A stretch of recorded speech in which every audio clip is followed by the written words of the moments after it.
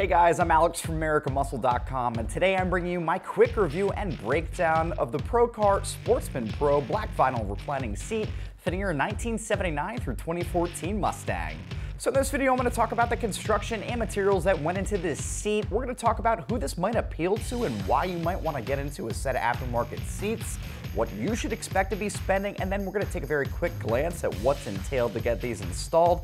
We're going to be looking at a light to a moderate, 1 out of 3 wrenches in the difficulty meter, and about 1 to 2 hours per side, and I'll have a little bit more for you on that later. So the Procar Sportsman that I have here in front of you today should definitely appeal to a few different types of Mustang owners out there, and first and foremost, it's going to be for the owner that's running an older car that doesn't necessarily want to pull their seats out, take them down to an upholstery or body shop, and have them rewrapped, as it can definitely be a little bit on the costly side. So the next group of owners out there that I think this would definitely appeal to would be the guys that are looking to get out of their factory style seats and into something that's not only going to be a little bit more race inspired, but it's going to keep you safe and secure when you're pushing your car through the turns, be it on a road course, autocross, or if you're just looking, that's going to give you a little bit more support down low as well as up top. So additionally, for the previous reasons, if you're in the process of building a dedicated time attack, road course, or even a drag car, these might appeal to you because they're going to weigh considerably less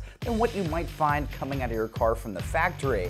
Now we're going to see that these are going to come in right around 25 to 30 pounds, and I definitely mean that they weigh damn near nothing, as you can pick them up with about one hand here. So the last type of owner out there that I think this might appeal to would be the shapelier Mustang owner, kind of like myself, that's going to be looking for a little bit more comfort in the event that you're going to have trouble driving your own car. Now, having sat with this in a car as well as on the floor in a couple different places around here, I can definitely attest to this having more than adequate support for your hips and your rear end and down around your waistline. So in terms of the construction and materials here, guys, right out of the box, it's evident this is definitely pretty well built despite being a budget-minded seat. The back of the seat's gonna have a gloss black finish, which I think is pretty trick. Additionally, here on the bolsters on the side as well as up top, they're going to have a little bit of a carbon fiber weave. The Procar logo itself is going to have a little bit of a felt look to it. And the stitching and the vinyl is just pretty top notch for how much you're going to be paying, and I'll get a little bit more into that for you later. So the specific series that I have here today is not only going to be aggressive and give you a much cooler look inside of your car, as well as being a little bit more comfortable for a certain body type, but you're going to see that this is going to have harness pass-throughs here. So just like I said previously, if you're building a time attack car, dedicated drag car, you're going to need that, and it's definitely something that I'd pay attention to when you're shopping for seats online. So again, guys, if you're looking at picking up a set of aftermarket seats for your Mustang, you're probably doing it for one of the reasons that I had mentioned previously. In terms of the looks department, between the 79 and the 2014, I think it's pretty alright looking. This honestly isn't my own cup of tea. I'm more of an old school guy. I love the look of a simple Recaro, something you might find out of a Celine Fox body.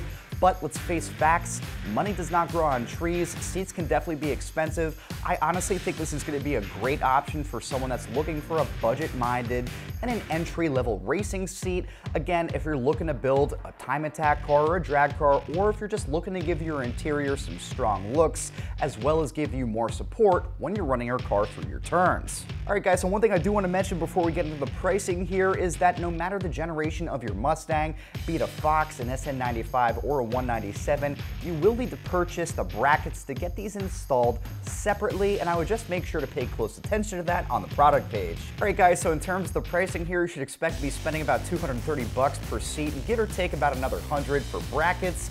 And for the money here, I think these are a great entry-level budget-minded seat to give you a ton of looks on the inside, as well as keep you pretty firmly planted.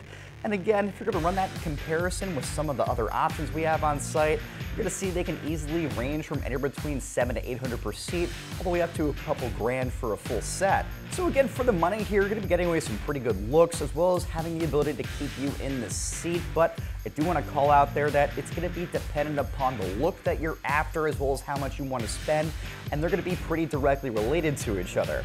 Alright guys, so switching gears to the installation portion of the video, just like I had said up top, you're going to be looking at a pretty light to a moderate 1 out of 3 wrenches in the difficulty meter, and probably about 1 to 2 hours per side here.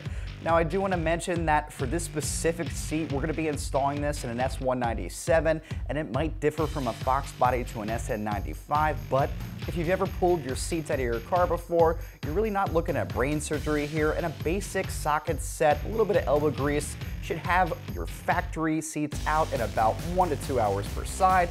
Get these swapped back in, and you're good to go. Alright guys, so just to wrap things up here, some final thoughts. I definitely like this option from Procar based on a couple different features here.